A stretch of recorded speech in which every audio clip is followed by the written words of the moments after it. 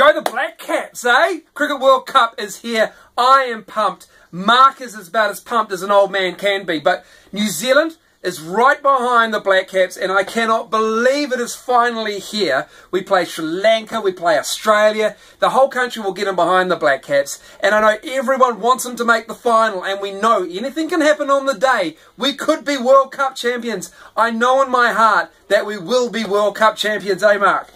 I think Australia is going to win. You miserable old bastard. Come on, you Black Caps. All the very best of luck for the World Series. That's it, isn't it? That's good, yeah? Yeah. Go on, you lads! Boys, unlike my mate here, you are balanced. Your bowlers are on fire, your batsmen's blades are flashing, your fielders are sharp. You can do it. Stick one of them up them. Yeah, what he said. Come on, the Black Caps this year at the Cricket World Cup. It's about time. We've at least got to make the final. It's never happened before. I think they've got the guys to do it. Have a look at that from 1992. This guy here was tremendous as a captain, 100 in the first game. And then Inzamam Al-Haq, Moin Khan just ruined the party. They just nailed it. It was all over with and we all went home upset, sobbing because we didn't think for a minute it was going to happen. I think Brendan McCullum can do as much as this guy did this time around in 2015. They have got the team to do it. Roll on the final, baby.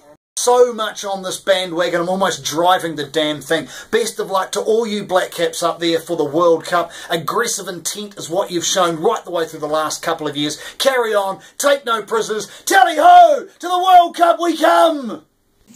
I just want to wish the Black Caps all the very best for the upcoming Cricket World Cup. We haven't always seen eye to eye, myself and New Zealand cricket, but the last 18 months has been remarkable. We're a proud country, we're a small country, we box above our weight.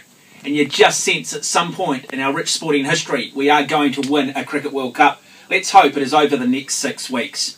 Travel safely, be the best you can be humble, and do us a favour, knock the bully boys of world cricket, India out of a quarter-final, and let's beat Australia in the final at the MCG.